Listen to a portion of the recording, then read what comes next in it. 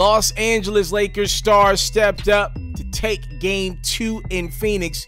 Series shifts to Los Angeles Staples Center, getting a look at their defending champs. Chris Paul and the Suns going to have to win at least one in Los Angeles if they want to win this series. Out the gate, CP3 bad shoulder and all. It didn't matter. He knocked down the deuce there. But then here's Kyle Kuzma up top to Davis for the jam. As this game progressed, though, CP3's shoulder was a problem for this Phoenix ball club. Right there, Devin Booker finds DeAndre Ayton inside for an easy one. He's been money from the inside in this series. LeBron finds Drummond up top for the old alley-oop. Lakers up a deuce in the second. Chris Paul looking and finding Ayton, who once again did not miss from the field in the first half of this one.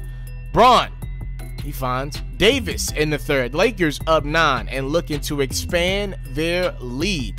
It's Schroeder up top to Davis for the jam. And here comes LeBron with the Lakers up 11 right down Main Street.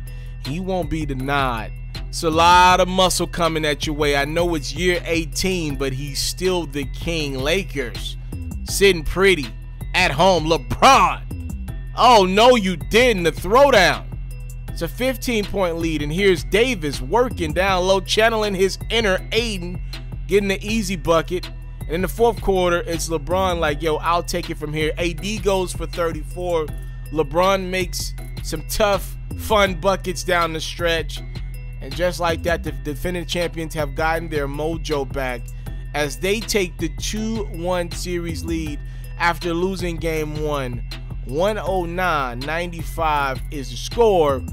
The story for Phoenix is, can Chris Paul hold up with that stinger in his right shoulder? We shall see in game 4 on Sunday.